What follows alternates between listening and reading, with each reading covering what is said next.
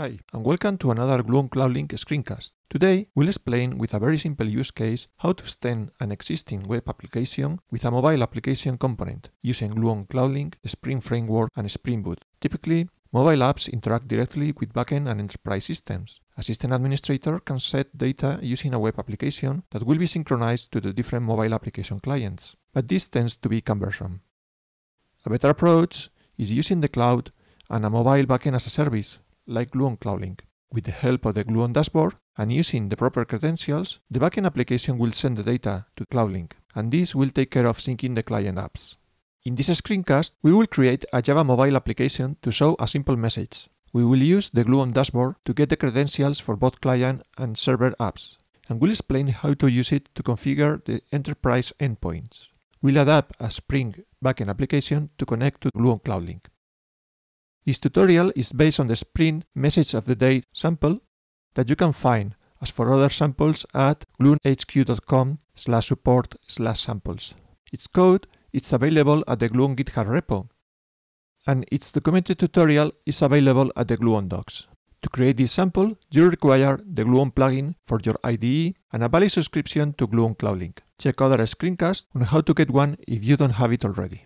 For starters, we have an extremely simple Spring application. Using the Spring Boot plugin for Gradle, we have our Spring application class and a front handler to manage REST requests from a web application, with a get method to retrieve the current value of a given string and a post one to update its value. The web app has a simple form that calls those methods. Let's run boot run and open the web app. If we send a message, for now, we'll just display an error message.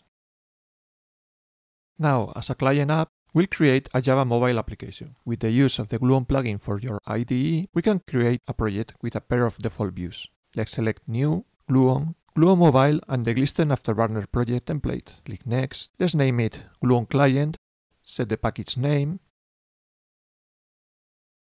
and click Next. We will set the main primary view. We click Finish. And now a full project is created with two default views. If we click Run, we can see what we have so far. This will be the main view, and this will be the secondary view. Now that we have our default project ready and running, we'll start modifying the initial view. We'll edit the default fxml view. We open main fxml with SceneBuilder 8.3.0. Notice that the SceneBuilder includes a Gluon mobile panel with the controls that you can use to easily define your views. We'll remove the default content and we add just a label with an icon. Back to the views package, we modify the presenter to include this label and set an initial text. And we also add some styling to the main view. We run again the app to check the changes we have just done.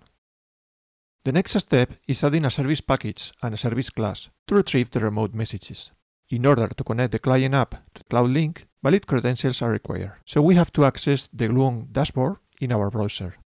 We'll sign in with our credentials, and we'll select from the list of options on the left the last link, Credentials. Under the Client tab, we will find a pair of key and secret tokens. While you can copy them, a better option is downloading the config file and storing it in your project under Source, Main, Resources. To make use of the required API, we'll need to add the charm CloudLink client dependency to the build Gradle file. Once we have the correct version, we'll save and reload the project. Back to the service class, first we will create a data client to access CloudLink using operation mode Cloud First. We'll add an object identifier, the same we were using in the web application, and now we'll ask the data client to create an object data reader with this identifier and a flag to update the local object whenever it changes in the cloud. The object will be retrieved and converted into a Gluon observable object. We can listen to the initialize property, and when this property is true, we can check the initial value. If the object doesn't exist yet, we'll set a default message. With our service completely defined, we can inject it in the main presenter. By using injection, we'll have an instance of the service that we'll use to retrieve the observable object, and we can bind it to the label text property. running the app now will show the default message as the object hasn't been created yet, but we can see as well on the console that we have connection with Gluon CloudLink. Time to define the service that connects to Gluon CloudLink at the backend application. First, we'll add the service package and the Gluon service class. This will be annotated with add service. It will contain two public methods, getMessage and updateMessage, that for now will return a JSON object with an empty payload. We can inject the service in our front handler and call its methods from the get and post requests. Now in the service, to use the REST controller to request or update data that is located in Gluon CloudLink, we'll add the enterprise endpoint that, according to the documentation, is set to cloud.gluonhq.com/3/data/enterprise. Every request done from the backend has to be authenticated. For that, we'll use a server key to use in an HTTP authorization header. From the Gluon dashboard, we can navigate to the Credentials link, the Server tab, and look for this key. We'll add a private method to include by default this header. Now we can add the REST request. For the first method, we'll use the endpoint and the object identifier to retrieve its value. We make sure that we are using the same as we have in the client. We can already return the response, a JSON format string with an identifier and a payload.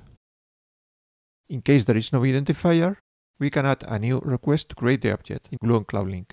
As we can see in the documentation, we'll include add in the endpoint and a payload with b as a key and an empty value. For the update method, we'll add update to the endpoint, and the payload will contain the new value. Time to test the web application. Let's run boot run again, navigate to localhost, and now type a message. We'll get a confirmation that the message was updated. In fact, we can verify it by accessing the Gluon dashboard. Go to the Data Management link, Objects tab, and we see our identifier. Tapping on it, we see that the current value matches what we sent from the web application. And we also can run the client app and see that this message is set as well. And we can update the message again from the web application, and it will be sent to Gluon CloudLink. And from there, all the clients listening will have a change event and will refresh the value automatically. Time to deploy the app on your mobile device. Select either Task Android install to install on Android device, or Task Launch iOS device to run on iPhone or iPad. In this case, we'll use an iPad, so we select Launch iOS device. In less than a minute, the app is deployed. We open the app, and we can see that we have the latest message of the day that we sent from the web application. In this screencast, we have created a web application with Spring Boot that, using the enterprise endpoints, can retrieve and update a single object in Gluon CloudLink. We have also created a client project that can be deployed on desktop, Android and iOS to retrieve the value of a single object from Gluon CloudLink. When the value is modified from the web application, the client applications are updated instantly. This is all for now. Stay tuned for more screencasts where we will highlight more features of Gluon CloudLink. In the meantime, visit our YouTube Media channel or go to our website to learn more. Thanks for watching.